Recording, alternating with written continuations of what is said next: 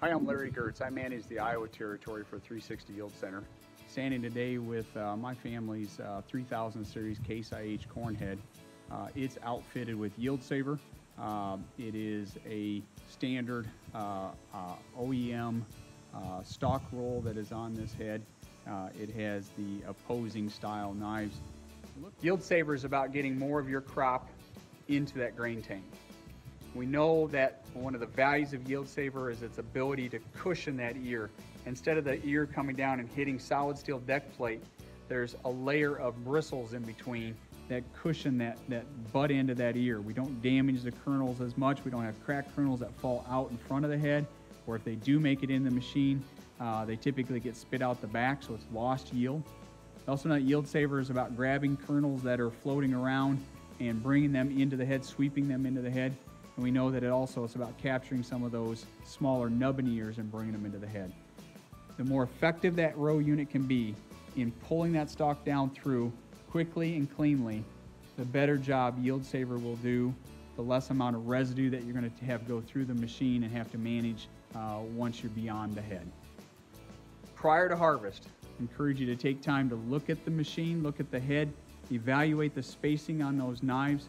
On this CaseIH head, we could move those in, and we're looking at getting down into that 1/32 to 1/16 inch spacing so that we can be within factory settings and improve our experience with Yield Saver. Taking a little bit closer look at the head, we've got the safety stand in place. Thought it'd be good to see down into this particular row unit for our purposes today. So have the Yield Savers off, looking down through the deck plates at the stalk rolls, at the knives, seeing that space and looking at it saying, wow, that doesn't look too bad. But when we consider what the manufacturer recommendations are, between 1/32 of an inch to 1/16 of an inch is the gap that we'd like to see those stalk rolls at on this CaseIH head. So I found a couple of items. Take a look at, just took a putty knife and position it, and that's going to run us real close to that 1/32 of an inch gap that we're shooting for. Found a framing square. When I ran that across to the micrometer here, I found that we got that very, very close to 1/16 of an inch. And then ran another item here, just got a depth gauge with the side arm of it here.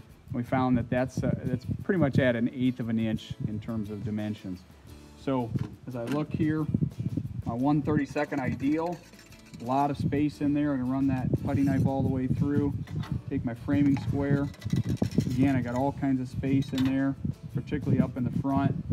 Take my depth gauge on that 1/8 measurement there, and I can put it in. It's gonna get tight in the middle there, and it's going to get wide again at the very front end of the stalk roll as well as at the back end. In a lot of cases, that's what we see, that wear pattern from front to back.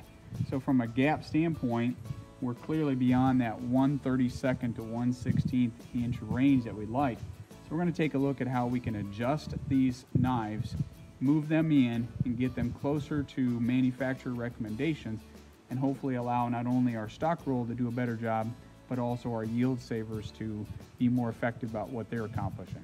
Let's take a look at a row unit where we've already made the adjustments to the 4 sets of knives. Got our safety lock in place on the head, working underneath. We did not take Yield Saver off of these rows.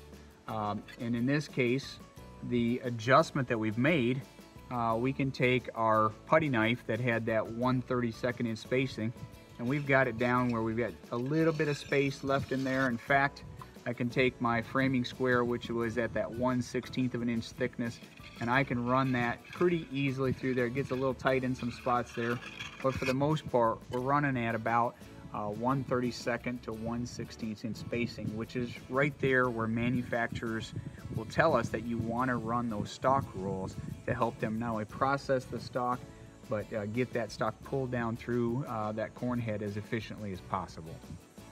To be able to make that adjustment, we had to loosen this bolt, which is pinching 2 sets of knives opposite sides of each other together, as well as these hex head cap screws in order to be able to move that knife down closer together. We'd look at our gap and we decide how far we felt we needed to move them together, and we make that adjustment. We actually were able to do that on the row unit on the right side of the head as you're sitting in the cab looking out, but on the left side we did have to pull that roll off as the deck plate adjustment was in the way in terms of being able to get an end wrench in position on one side of that locking bolt, as well as a socket on the other side in order to be able to loosen. Taking time prior to harvest to evaluate the spacing on the knives of the stock rolls on this CaseIH head, getting them closer to OEM specs of 1/32 of an inch to 1/16 inch versus the 1/8 inch to maybe even pencil width gaps that were in many of the knives here, really feel that we're going to have a better experience with how the stock rolls process that stock, that residue breakdown, but also what kind of experience we have with YieldSaver. Appreciate your time today. If you've got a CaseIH head, you're running YieldSaver, I hope you take a moment before harvest gets started and evaluate if there's an adjustment that you can make to improve your experience. Have a great one.